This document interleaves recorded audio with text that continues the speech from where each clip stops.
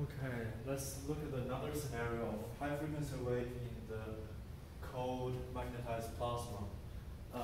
Basically, we're doing the ordinary and extraordinary waves. It's in the case of K perpendicular to B naught. So for K perpendicular to B naught, we know that this expression theta is basically the angle between the K and B naught. So we'll set theta equals pi over 2. We know that a pi over 2 tangent theta goes to infinity. So in other words, we basically have 1 over tangent theta equal to 0. So this denominator will become 0, or in other words, either this is 0 or this is 0. So we're left with those two solutions. And we're dealing with a high frequency, so we assume that omega is greater than omega p, the plasma frequency. So for now, we're just neglecting the ion responder, ion term. So we have ordinary wave and extraordinary wave. You can just solve it by plugging it in and do some algebra. So ordinary wave is pretty much, there's a magnetic field, background magnetic field, and the electric field is the perturbed electric field is oscillating this way and propagating. And the extraordinary wave is they propagate like this way. Sorry, it's not propagate, it's like the electric wave is this way. It's propagating all perpendicular.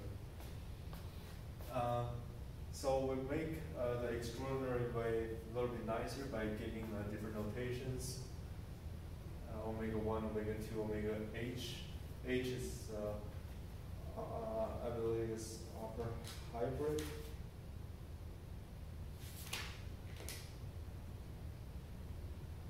Yes, and this is.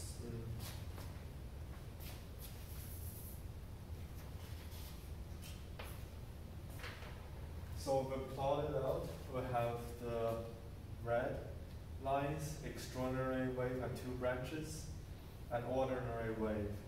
We have two lines that are guiding those 2 waves in a way that, like, those two lines will getting close to the omega equals to k over kc. As we know, on a low wavelength, a small wavelength, then we pretty much the light wave doesn't see the medium, so it just acting like light wave.